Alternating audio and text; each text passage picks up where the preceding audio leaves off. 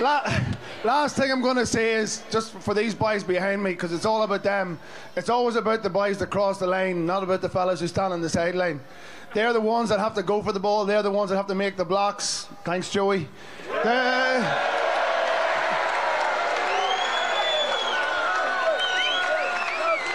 But no matter what was said about them, they've been knocked down time and time again.